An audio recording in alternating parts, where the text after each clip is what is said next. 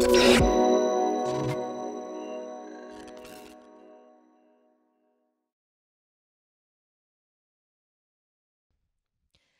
everyone, this is Building Games on AWS. This is the final episode of the Game Analytics Pipeline series.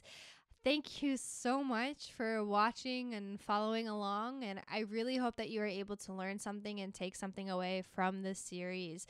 I just wanted to use this time to kind of summarize what we've learned here throughout the series and provide you with a path forward if you did want to continue your learnings about analytics on AWS for games.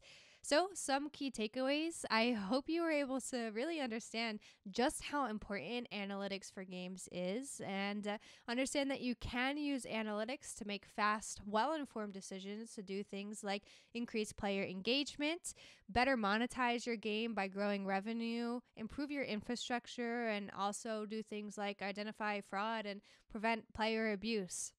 I hope you are also able to learn what type of data to collect, which really just depends on the questions you have and the answers that you're looking to get. And also the fact that data has a shelf life, so you do need to analyze data at various different speeds. And finally, I hope you are able to learn about the game analytics pipeline solution and get hands-on exploring that solution in the AWS Management Console to learn more about it.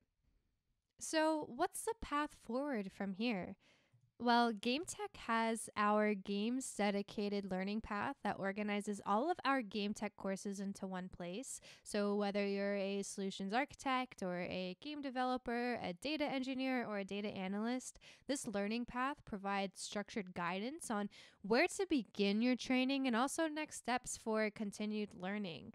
We also have a serverless game analytics workshop, which is a hands-on training lab that will prepare you to integrate the game analytics pipeline solution by getting you familiar with all of the services necessary to build, test, and deploy a serverless data analytics pipeline. And finally, we also have the game analytics pipeline solution. And this is the landing page for the solution where you can find everything that you need to get started running the solution, including the assets, a reference architecture, the implementation guide, links to the GitHub source artifacts, and more. Again, thank you so much. Please let us know if you found this series helpful. If you have any questions or you want to see other tutorials by solutions architects here at AWS, please leave a comment in the comment section below. We really value our customers' feedback. Thanks again, and bye, everyone.